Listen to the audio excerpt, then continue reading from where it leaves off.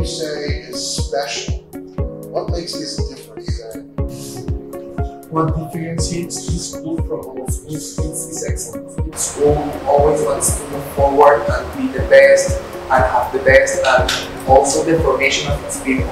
Like, you being here is like the proof that a school doesn't only focus on results, on academics. They also want us as students to be the best students, to be leaders. There's constant opportunities the school offers, like to know yourself, to get to know yourself, how you're mentally healthy. The facilities of the school help us to learn, because being in a comfortable place and also with access to good technology. Our goal is really to help this school figure out, as good as it is, how it could be even better in promoting character and just being successful in general, including academics. And so we're focusing a lot now on relationships and how do you manage behavior in classrooms? How do you deal with disruptions and so on? So we learned a lot today from students about the kinds of relationships they want with the teachers. So we're doing a lot of work with the teachers to think about how can we rethink the way we